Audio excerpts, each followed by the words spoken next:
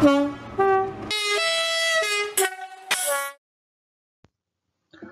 and welcome to Railway Engineering. My name is Dr. Mark Taylor, lecturer in Civil Engineering. So this is Unit 2, and in this unit we're going to look at the rail, and this is Part 1 of 2. So before we start, we'll just do a quick recap of some of the technical terms that we learnt in the previous unit that we're going to continue and build upon in this unit. So the first term is track gauge, and this is the distance between the running edges, not the centre of the two rails. It's used to keep the rails a set distance apart to minimise wear and maintain the vehicle's stability. The structure gauge is a set of minimum dimensions relative to the track to which any structure must conform. The loading gauge is a set of dimensions that load on a rail vehicle must be within to run in normal traffic. Clearance is the difference between the structure gauge and the loading gauge at any point.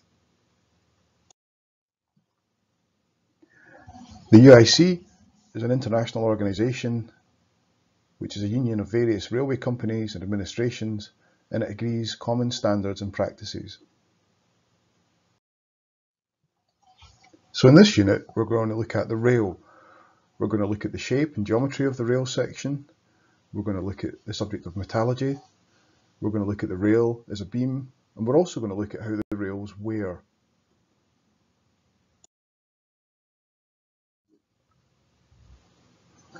So during this unit, I aim to describe the process of the manufacturing of rail steel, introduce the chemicals that alter the properties of the rail steel, and introduce the shape and geometry of the rail.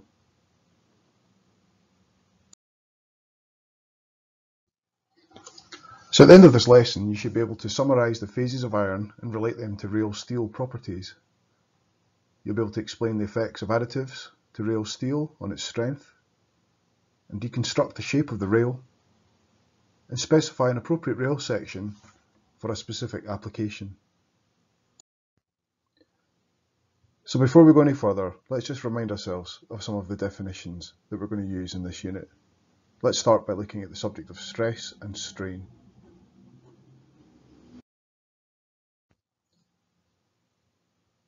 Stress is the force per unit area affected. So stress equals the force divided by the area. The basic units are newtons per square metre, and also 1 newton per square metre equals 1 Pascal.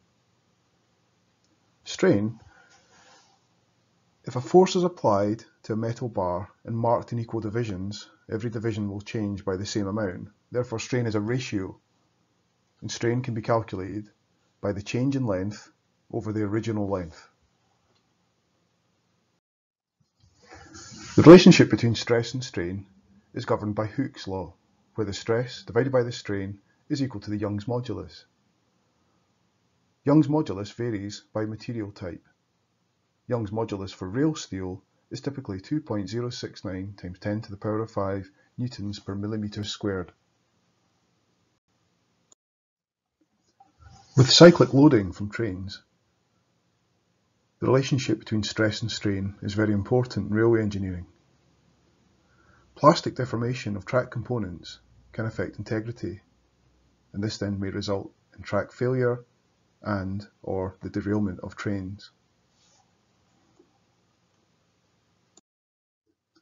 So we're now going to have a look at the production of iron and steel for use in the rail sector, with particular attention to the manufacturing of rails.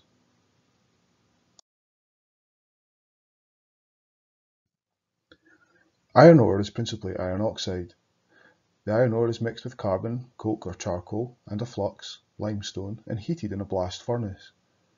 The carbon and coke burns and produces carbon monoxide and heat. Carbon monoxide is a highly reducing gas. It reduces iron oxide to iron.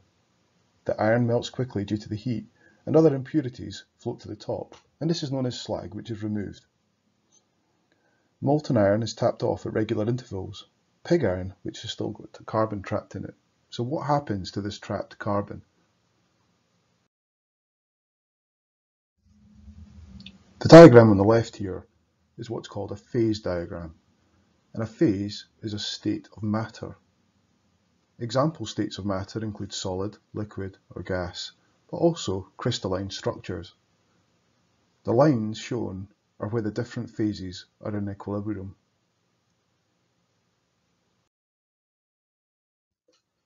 So pure iron at room temperature is known as alpha iron.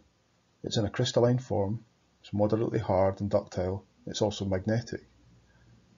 Whereas heated pure iron, known as gamma iron, the arrangement of the atoms changes, the volume changes, it's softer and more ductile, and it's also not magnetic.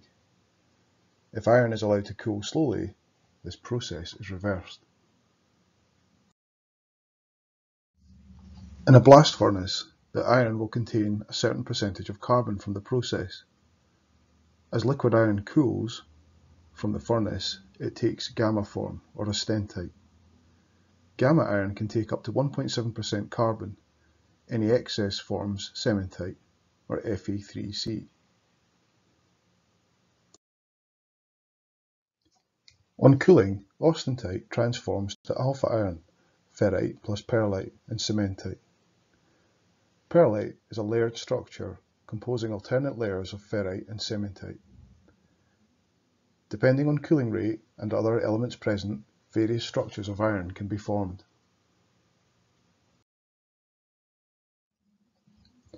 Steel is an alloy of iron, containing a small percentage of carbon and other elements such as manganese.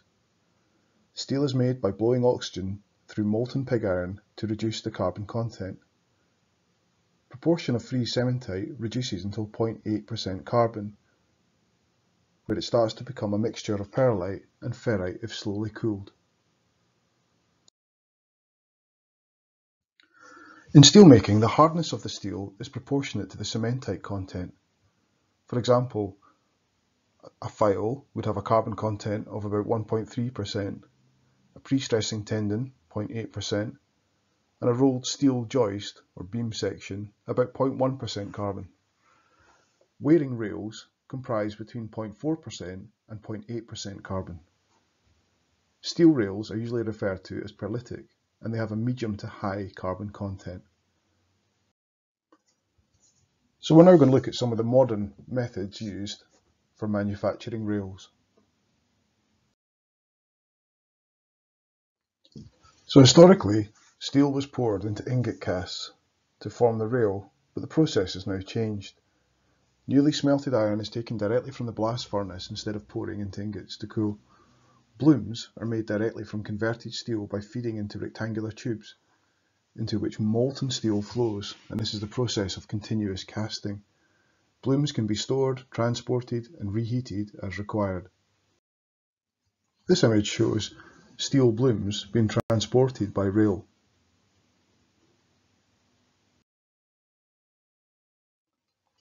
The process of continuous casting also eliminates piping. The rolling process enhances the steel by homogenizing it. This diffuses alloys, closes holes, cracks, and porosity, and improves the properties in the direction of the roll. So now I want you to watch the short video showing the rolling of hot steel sections into rail sections. There is also a quiz and a series of questions that I want you to try and answer whilst you watch the video. So whilst you're watching this short video, I want you to answer a couple of questions. Part 1 of the quiz is, how are the steel blooms descaled? Why are stamps and markings important? And how long does the rail take to cool? So part 2 of the quiz, why is eddy current / ultrasonic testing used? And what does the reheating and accelerated cooling process do? So watch the short video clip and see if you can answer the questions.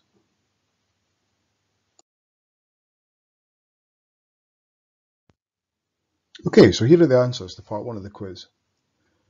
The steel blooms are descaled by using high pressure water jets. The stamps and markings on the rails allow the rails to be physically tracked over time, and this is important for asset management, so we know how long the rail has been in place and in use. The rails typically take around 3 hours to cool,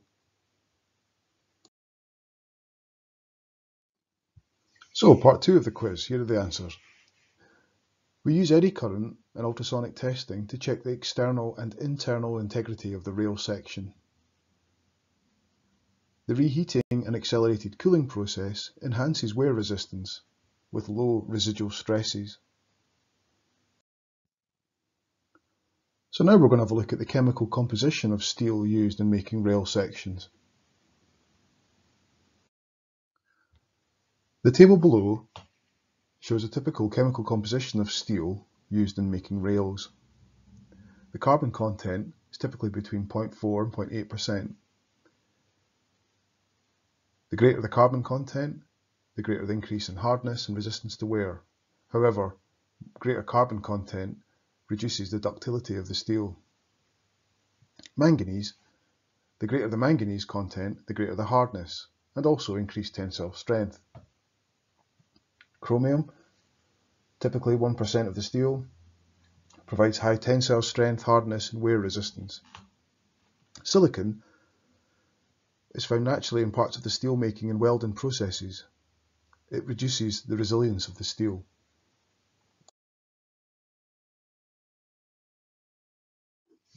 Phosphorus and sulfur are also present in steel.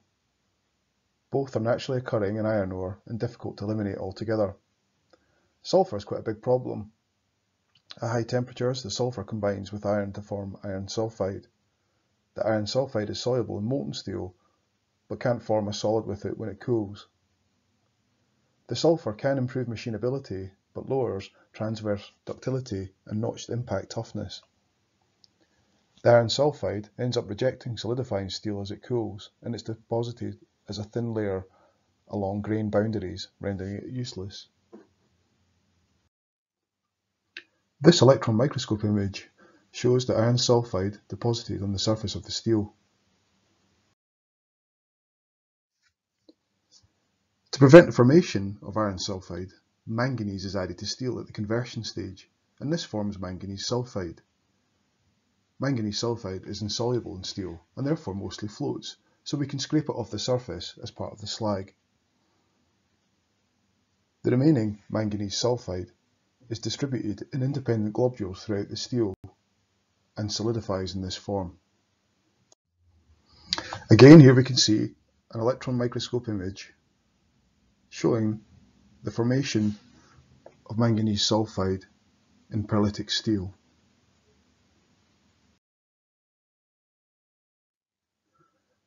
Nitrogen can be absorbed in the steel making process, particularly so when air rather than oxygen is used in the blast furnace. The nitrogen dissolves in molten steel liquid and, having a small atomic size, locates between the iron and carbon atoms. This then creates an interstitial atom. This increases the strength of the steel but reduces its ductility.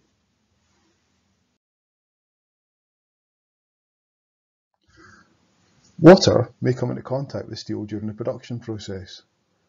The hydrogen can move freely within the liquid and solidified steel because of the size of the atom being the smallest. Hydrogen is attracted to small voids and, as molecules gather, can start exerting pressure on the surrounding steel.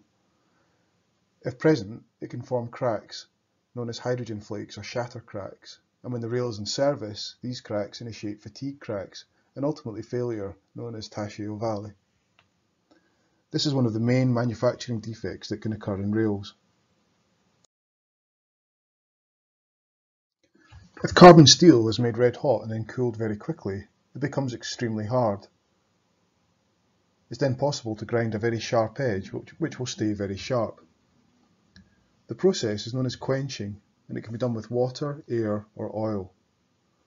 Rapid cooling means the carbon atoms have insufficient time to combine with the iron as cementite, and formation of pearlite is no longer possible. Surplus carbon gets trapped in a crystalline structure and distorts it.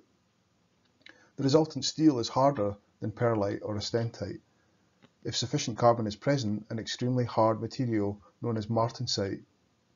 The problem with martensite is it's not only hard but very brittle, so that's not good for rails.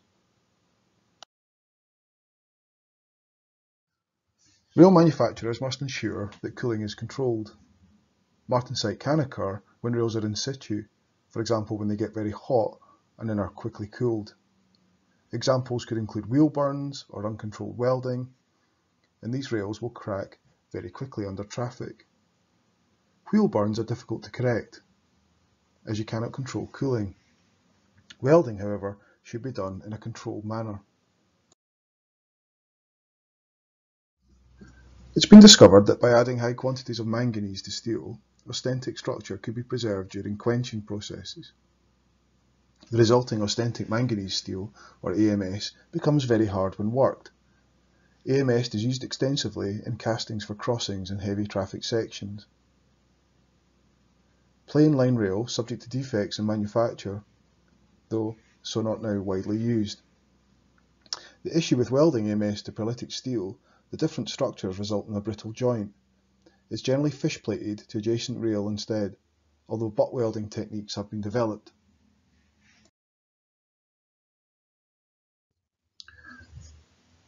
So bayonetic steel can be produced by adding boron and molybdenum. It suppresses the austenite-pearlite transformation, and austenite transforms to bainite on cooling. Bainite is similar to pearlite, but the grain is much finer, meaning that toughness and hardness are increased. And due to similar properties of pearlite, it can be welded if cooling is controlled. Therefore, this is good for crossings. So I'm now just going to summarise some of the rail steel terminology that we've just learned. Austenitic manganese steel, or AMS, is a very hard steel manufactured by the addition of manganese prior to quenching. It's used in high wear situations such as tight radius curves and switches and crossings.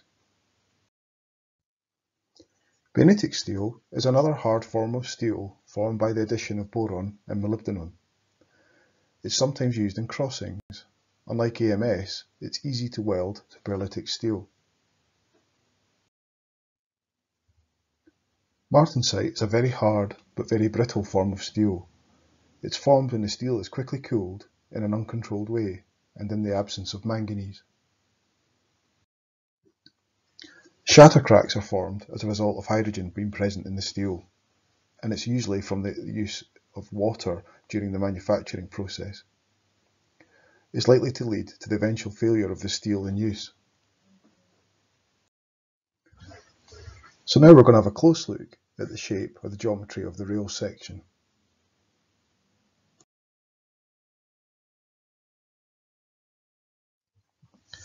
So let's have a look at the primary and secondary purposes of the rail section. The primary purpose is to act as a hard and unyielding surface to carry a rigid tired wheel without rutting or abrasion. It also acts as a beam and transmits the wheel loads to the sleepers. It also acts with the tread and flange of the wheel tire in steering the vehicle in the desired direction. The secondary purpose is to return traction current. It can also be used to carry electrical currents for signalling purposes in the form of a track circuit. So let's now look at the rail shape and the general terms used to describe the rail section. If you look at the image on the left, this is what's known as flat bottom rail, with the foot, the web and the head. An older section of rail is the bullhead rail. Now this is now obsolete, but you may see sections of bullhead rail if you come up to Bowness and work with the permanent way crew.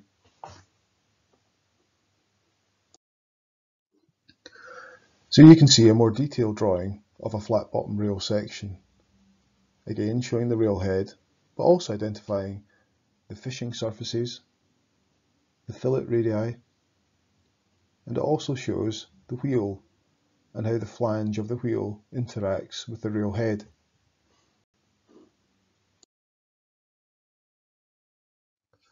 So the rail head is designed to fit well with the wheel tire and maximise ride quality and minimise contact stresses.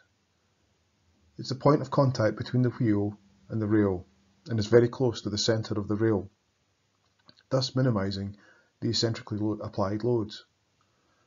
It has sides which slope outwards at 1 in 20, and this compensates for the 1 in 20 inward slope of the rail, making it simpler to control gauge.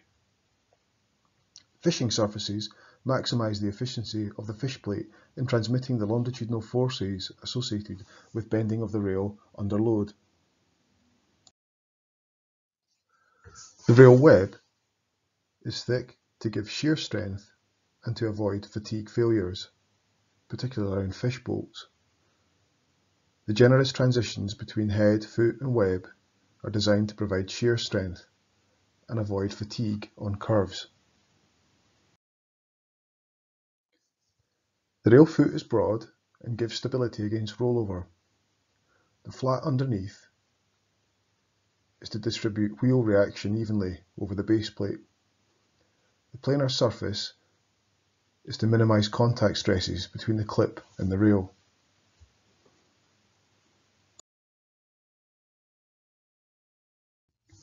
In most applications, a rail is supported at discrete intervals by sleepers, with a pad or steel base plate between the rail and the sleeper.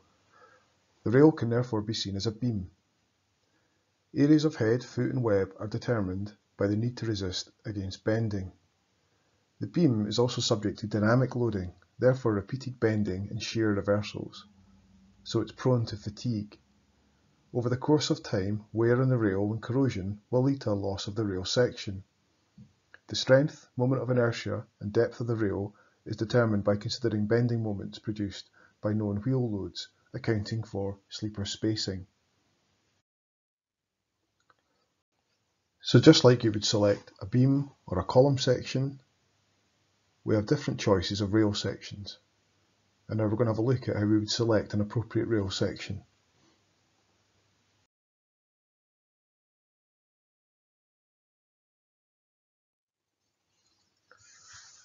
So, the rail sections have principal characteristics, and they are the weight per unit length and the moment of inertia.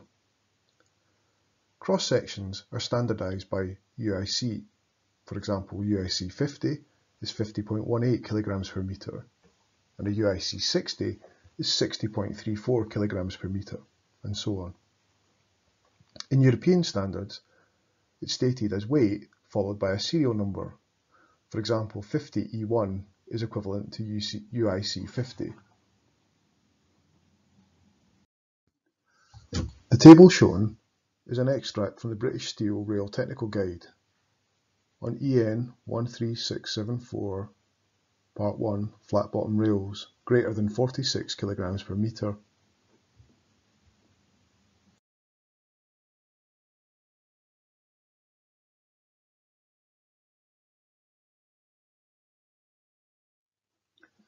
The choice of rail section depends on the speed, the axle loading, the traffic, the sleeper spacing, and the life expectancy of the rail section. Individual rail authorities produce their own guidelines. So typically in Europe, a low traffic railway would see the use of UIC 54, medium traffic, UIC 54 for timber sleepers, or UIC 60 for concrete sleepers, and for highly trafficked railways, UIC 60. The table shown shows the grades of steel used in UIC rail sections. The UIC rail grades are based on tensile strength, and the chemical composition is shown as a percentage. European rail grades are specified in EN 13674 Part 1. The chemical composition is stated, the mechanical strength is similar to the UIC system, and hardness is specified using the Brunel scale, or HB.